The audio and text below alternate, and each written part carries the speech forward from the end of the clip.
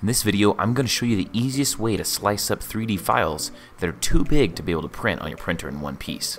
This is part 3 of a series I'm doing on building a Boba Fett cosplay, and in this part we're going to talk about the back piece and the jetpack.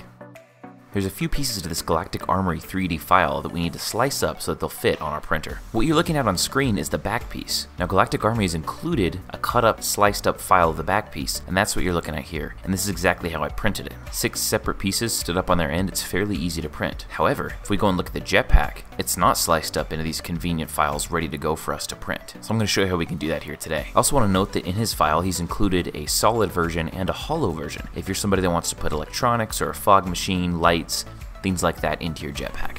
You can see that even the rocket alone that goes on top of the jetpack is also too big for my printer. So we're going to have to cut that one up too. I do want to also note that in this video I'm using the Mandalorian Season 2 version of the files. It's important for you to note that the Book of Boba Fett version looks completely different. His purchasable files now come with both. It's just important to know which version you're trying to make so you know which version you need to print. Nearly every single piece of armor is completely different on the Book of Boba version than it was in the Mandalorian Season 2 version. Anyway, onto this tutorial. The program that I'm using now is a free program called MeshMixer. It's a simple program that you can use to modify STL and OBJ files. We used it in part 1 of this series to cut magnet holes out of some of our earpieces for the helmet. For this we need a simple straight cut, so we're going to go to Edit and then click Plane Cut. When we click it, we're going to get this plane that goes all the way across the screen in all directions. This is where we're going to be cutting. Just adjust this and move it to where you want it. I personally, for the jetpack, cut it right at the start of the piece that connects the jetpack to the back piece. I might cut a little bit of extra material off of that piece, but it's okay. It'll flatten it out and actually make it easier for us to print. Once we have our plane cut where we want it, we're going to change where it says discard half because we actually want to keep both of these halves for print. We're going to change that to slice and keep both. And we're also going to double check that our second selection is set on a remeshed fill. This is going to close back off that area with a nice flat plane where we cut it. And there it is, cut in half, except it doesn't look like it's cut in half. So remaining under the Edit menu, we need to click Separate Shells. And over on the right side of your screen, you're going to see where it separates this into 2 different objects that we can toggle the visibility, size, independently of each other. Don't forget to delete that extra piece that we don't need anymore.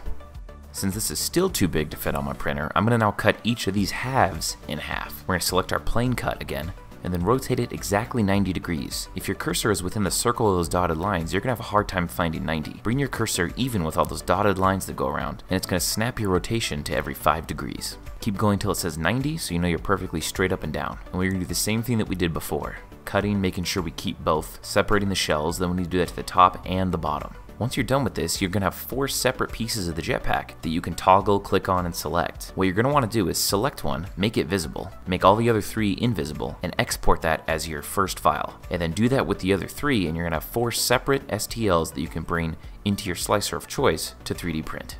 Looking at the hollow jetpack piece, say we wanted to cut holes to be able to run electronics to the thrusters to get them to rotate, or if we wanted holes to be able to put tubes through for, say, a fog machine. I'm going to import some sort of cylinder.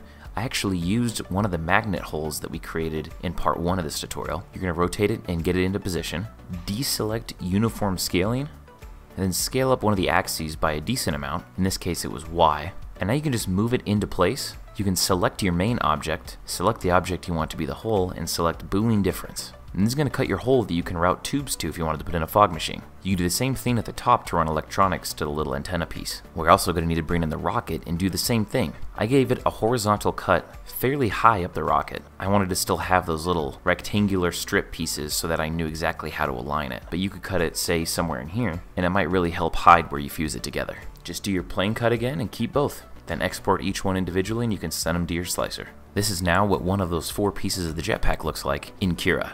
You can see here why I sliced it along that attachment piece, because now it can also sit flush and we don't even need any supports on it. The only place on this entire file that we might need supports is this little bridge piece where the attachment part connects to the main piece, and then underneath your smaller attachment part up there. I hope that quick tutorial was helpful in showing you how you can break up pieces and make them smaller to make them easier to print. Part 4 in this Boba Fett series will be coming out soon. In that video I'm going to show you how you can glue these large 3D printed pieces together, and then plastic weld them together to get them to have a permanent bond. Thanks for watching.